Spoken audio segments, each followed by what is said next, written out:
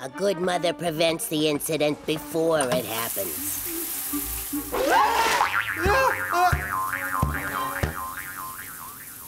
The worst part is that it's working. I always thought I was a good mother. But you're not, are you? Maybe it's because of stress or something. Don't worry about it. But they're my family. They need me. They need me more.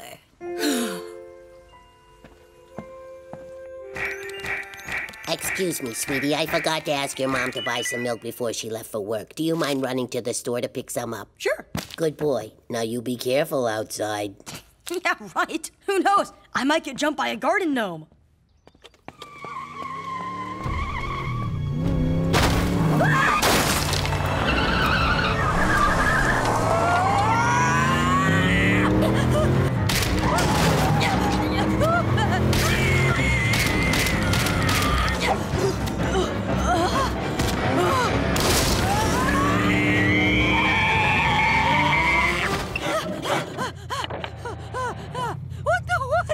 This lesson showed that nobody is safe the moment they leave their house. What are you doing, sweetie? Just making a sandwich. Well, let me show you how to do it safely.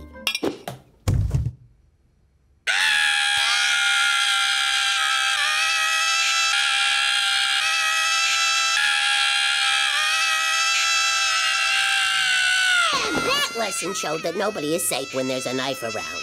So get out of here. Hold on, sweetie. Let me get that for you.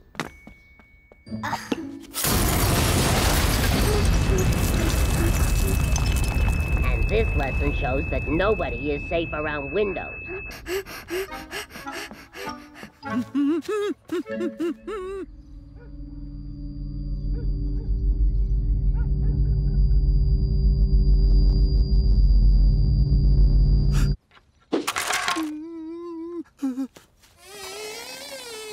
This is why you don't play with tools. Oh, looks like my work here is done. Why are we eating like this? Because it's the only thing I'm not terrified of doing. I don't think it's very good to stop using our brains like this. I can feel myself getting dumber.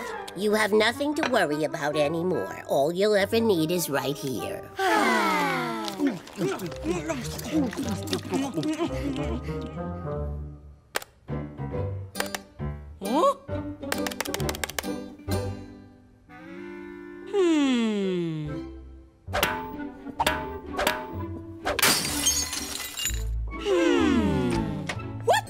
What have you done to them? They've all turned into Richard. Well, at least they're safe. It's because of your parenting that Richard had that accident. Wait, it's because of your parenting that he has no common sense whatsoever. You protected him his entire life, never letting him think for himself, and now he can hardly think at all. Richard! Richard! Richard! Huh? Take the kids and go buy some milk. What do you think you're doing? I'm trying to revive their brains. Does anyone remember how to open a door? Yeah, I think you're supposed to turn that. Huh?